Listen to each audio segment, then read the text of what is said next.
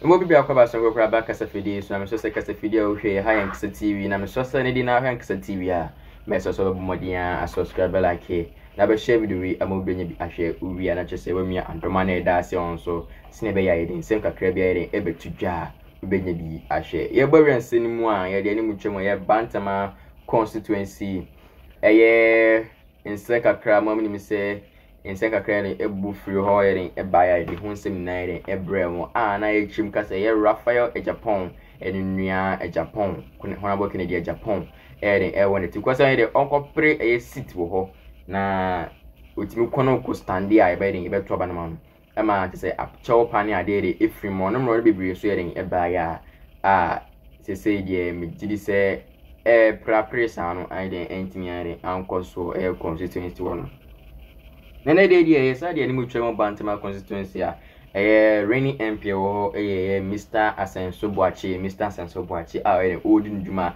enkakran krasa ne de watima pipim atuna namo akọ GH1 interview ekohihye so ho na de host interview no ye friend Bola-ray and it made a host interview na mo didi nkomo sa na say asemi de pm say was a Bola-ray ebutimi busa Mr. Asenso Boakye question kakra na question it made if no ba it me say or say Mr. Asenso Boakye mention be 5 projects His Excellency Nana Ado Dankwa Akufu Ado etimi ayano Ashanti region ase na tifo was when you saw catcher na insema me de na me blame ne de na me blame ne fi say wantimi ade insema na okeka na je say de entimi ade emfa kwa mu ba bia yet mention no as why de one mention de ato ba me de na me blame ne fi say one de na djuma ya hye ne say one constituency one de oye and de emfa ho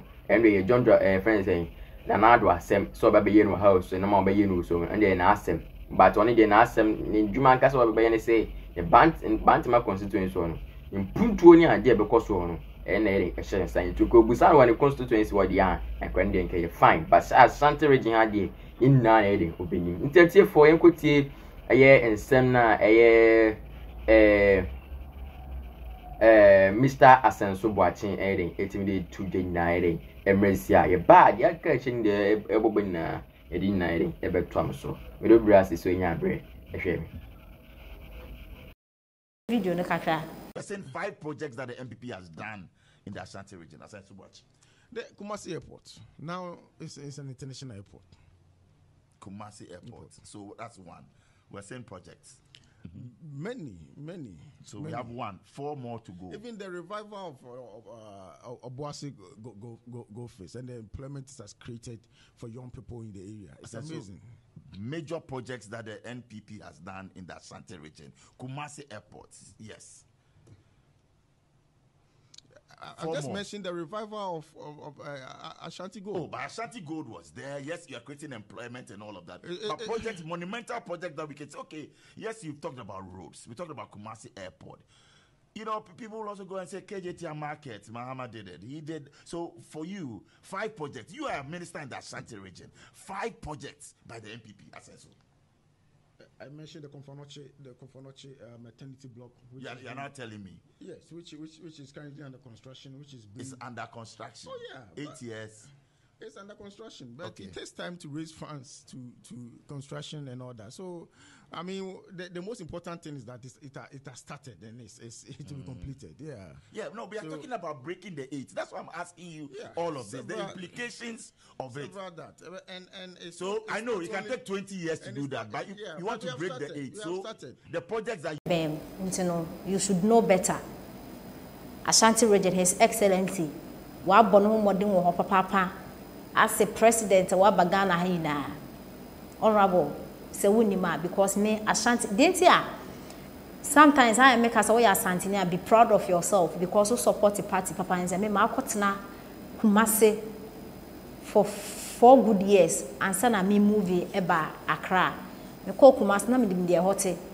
Me call Kumasi first, na me say, Inti Kumasi now like who outside na omo kan Kumasi ultimately say yes but who kopie Kumasi omo akwan na omo ne be nkoyie but me His Excellency be president I am Asenso ko ho no Kumasi a change totally eba no mo akwanya eno kra de asante funu ko mbe ya ombe kasa be dia dance but Bola-ray say wetimi ebisa honorable Asenso Boakye say den ena NPP for aye ewo Ashanti region na wantimi ankenti Ghana force ra ye pese ubisa NDC ni ida oresi enu nketia Sami Jamfi Fifi Kwete and whatever so omunka enyama mo de 3 pe NPP crowd wo ka say 5 because NPP for no mo yade nti wo ka 5 crowd wo di kan but NDC bi so almost enyama 3 pe a omo ayo omo so omo stronghold voter region say ne be ya enye nkoye say journalist for mo Ghana ha mo ya bias na Bola-ray nsema obisa honorable Asenso Boakye no me ya no ama tie eye Bola-ray road mo fa camera na mo nko na mo nkohwe His Excellency na don Akufo Dubai waye from Kumasi to Obuasi Mrs. Akwan na ye de car kofa so ye de car no kosi fitting shop 1 week from Kumasi to Obuasi no ye de be 3 hours na dui His Excellency na don Akufo Dubai wabaye KJT market phase 2 no na do esi akakra na we nyobi no se me amese se won ko Kumasi akona kohwe Asokwa to Atonsu road no Asokwa to Atonsu road the ko Kumasi foforo what a kwan that time maybe am ofie na menye hwe am to me drive around na sa kwan no in foot through pa from Asokwa to Atonsu wo Kumasi be ka chense sa kwan no sa big road His Excellency Nana Akufo-Addo onye ya na Afenso tafunhia so me na mete tafunhia so mkotena tafunhia so ufri moro market u sane akwa ase wa hona na mete sisie ya me no mokase monko tafunhia so na monkohwe de we hwasi aye na momeka nkyere me agenda 1111 manso adubia agenda 111 90% almost 90% completed monko na monkohwe twede 40 bed capacity hospital monko na monkohwe Sabronum and also 40 bed hospital 40 bed capacity hospital Swame almost 40 bed capacity hospital monkwana monkohwe Manson Kwanta 40 bed capacity hospital